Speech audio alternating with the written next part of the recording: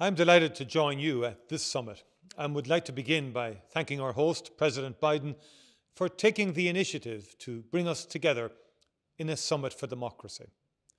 Those of us who stand firmly for democracy know that it is something that we must never take for granted. It needs constant tending and renewal, and it needs to be defended whenever and wherever it comes under pressure. I would like to share with you some of the initiatives that my government is taking in Ireland to further strengthen and deepen our democracy. Ireland's first commitment is to combating all manifestations of racism, xenophobia, and related intolerance through a combination of legislation and educational measures. We will introduce a hate crimes bill to combat incitement to hatred and hate crime, online and offline.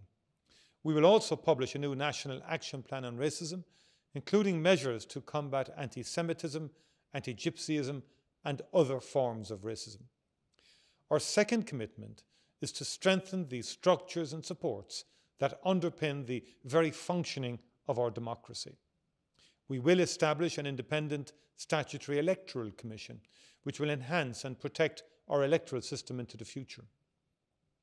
We have established a future media commission with the aim of supporting a strong, independent and pluralistic media sector.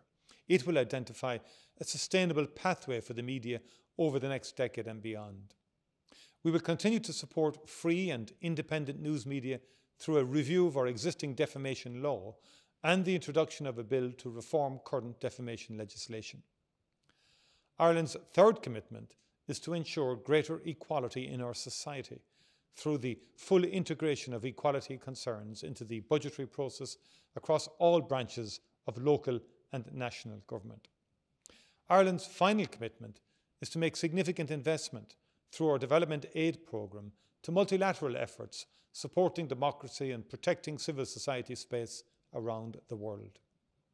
As a proud member of the European Union, Ireland works actively with our partners to ensure that the protection of democracy and human rights remains at the heart of European Union support to other countries, including as a member of the Team Europe Democracy Initiative.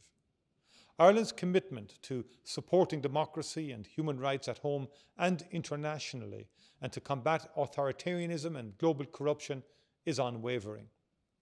To quote former US President John F. Kennedy, "Democracy is never a final achievement. It is a call to an untiring effort." We all must play our part in the untiring effort to protect the integrity of our democratic systems for the future. Thank you very much indeed.